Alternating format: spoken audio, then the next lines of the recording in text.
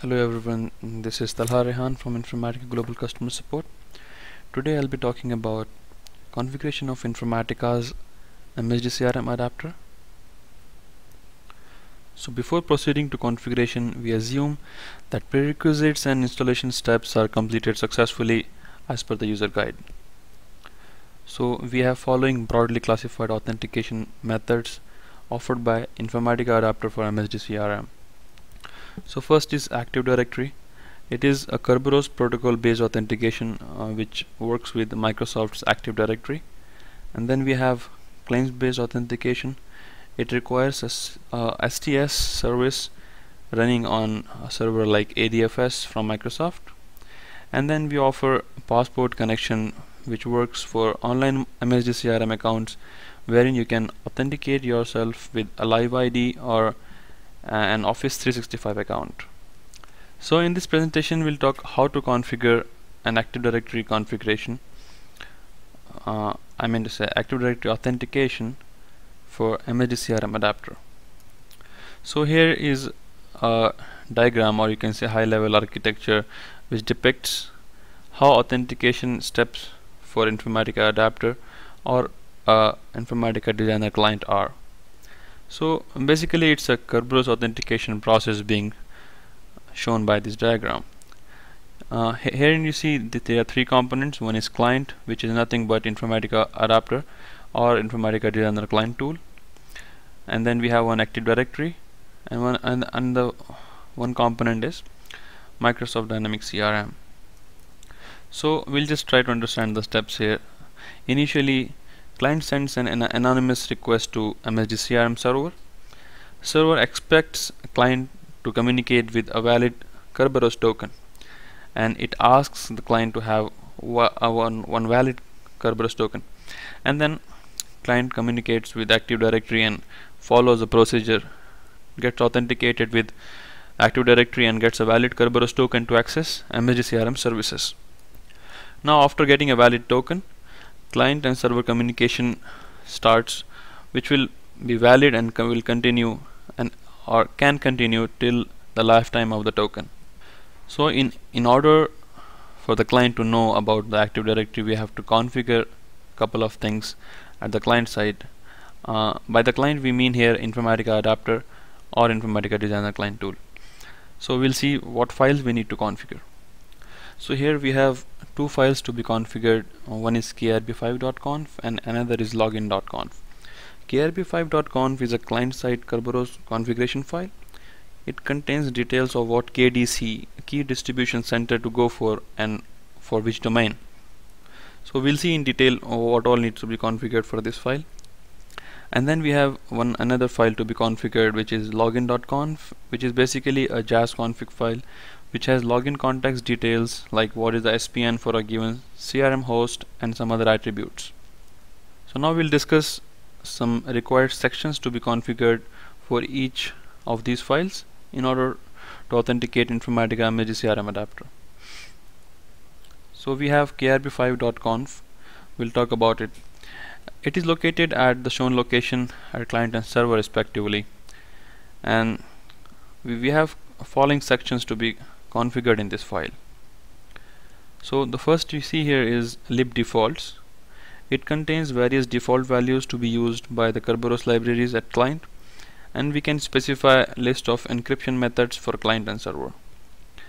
As you see, we have listed down here three attributes to be configured, which are required for Informatica adapter to MSD CRM. First is default TKT ENC types. It is nothing but supported list of session key encryption that can be requested by a client. And then you have TGS encryption types, which is session key encryption type that can be returned by a server. And then we have permitted encryption types. Values in encryption type list should be separated by a comma or a white space. We'll see an example. Now another section that we need to configure is realm. So all the entries in realm section are particular realms in the Kerberos, and value of each subsection, it will depict properties for that particular realm. and it will be more clear when we see an example. And one more section that we need to configure is domain realm. It needs mapping. It actually has mappings from domains or subdomains or host names to the Kerberos to Kerberos realm. It is used by a program to know what realm a host should be given, what is its fully qualified domain name, etc. We'll see an example for this. So here is an example of krb5.conf file. You see in libdefault section, it contains values for TKT encryption types, TGS encryption types, and permitted encryption types. So you see the values being separated here, like RC4 and HMAC is an entry. Likewise, you can have multiple entries for encryption types. And then next section you see is realm section. In this example, we have only one entry in this section. You can have multiple entries, like for example we have an example.com. so it is a syntax that you need to follow, and you can specify KDC is the host name of your Active Directory server. So here sampledc.example.com is basically host name for Active Directory, and then we have default domain for those hosts which do not have domain name, and which is basically in version 4 of Kerberos. So we might need to configure in case of version 4. Now we have one more section to be configured, as we explained, is domain realm. So it maps a domain or a subdomain or a host to a section which is named realms in this file. So you see .example.com actually maps to example.com named realm. So for any host name under example.com as a domain name, the adapter would know it has to go to realm example.com for getting the KDC value. Now we move on to Login.conf. Here you can see the location of this file is under server bin java lib MSD CRM conf, and then there are a couple of options that you need to configure for Informatica adapter. So one entry is it requires KRB5 login module class, which you need to configure as it is, and then you specify store pass equal to true. It's basically, it means that the login module will store the username and password obtained from the callback handler, so that it will never prompt the user again and again to enter the password once it has acquired the details from user. Now here we have one very important entry to be configured in Login.conf file, which is for a given server URL, what is the SPN this adapter or Informatica Designer client would use in order to get authenticated and get a valid Kerberos token. So example you can see here is CRM app01.contoso.com. It is an example URL for MSD CRM, which would have CRM service @contoso.com as the SPN. So SPN is a user which is running the MSD CRM services or the app pool. So it is required for acquiring a valid Kerberos token. And one key thing to be noted here is that server URL in above entry in Login.conf is case sensitive, and the entry here should be exactly the same what you configure in Designer client or for your connection for Informatica sessions to execute.